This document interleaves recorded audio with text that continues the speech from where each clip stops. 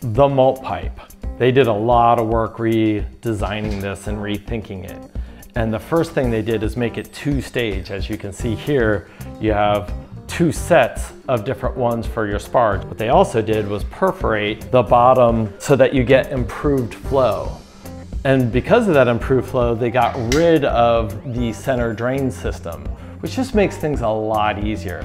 This false bottom still comes out of the very bottom for easy cleaning, but now they just give you one solid that you can just put on top to keep things nice and tight in there as the water flows through. It's actually quite a bit larger too.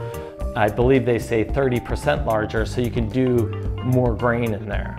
But then when it comes to the two-stage, when you're pulling it freshly up, now you can stop halfway, let it drain, then bring it all the way up for the final bit of sparging, which just makes life a little bit easier.